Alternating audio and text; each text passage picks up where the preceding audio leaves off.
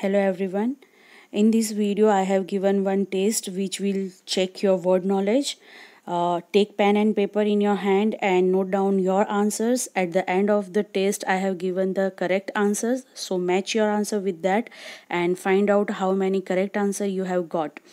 And don't forget to comment how many correct answers you have got. Okay.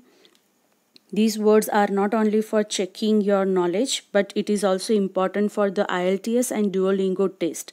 So if it is possible, then note down those words and try to find out their meaning and use them in your sentences. It will help you for improving your word knowledge. Okay, let's begin our test.